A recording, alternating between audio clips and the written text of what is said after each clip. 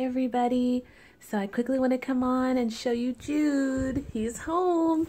Thank you so much, Michelle, for working so fast to get him done.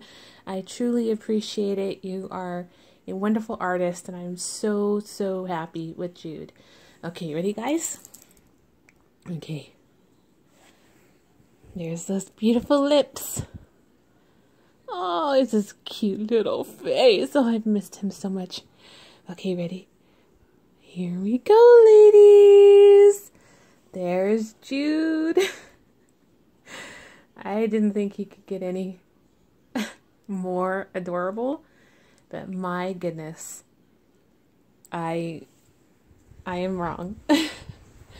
He looks so handsome. I asked Michelle to give him this little wave right here, so it's pushed to the side.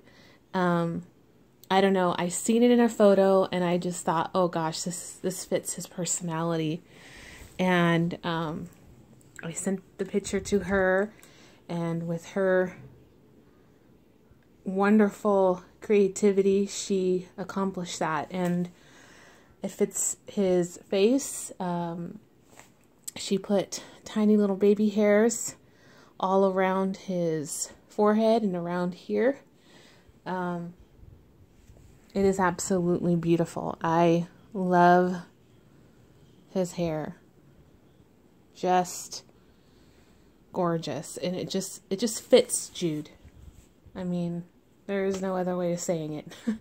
I adore this little boy, and I am so glad he's home. Mommy has missed him so much. Oh, he's just so super cute. So thank you so much, Michelle. I absolutely love him. The artist that painted his hair is Michelle from Michelle's Country Cradle. She is on Instagram now, so you can look her up by that name. And she's a phenomenal artist. I've had several of her babies.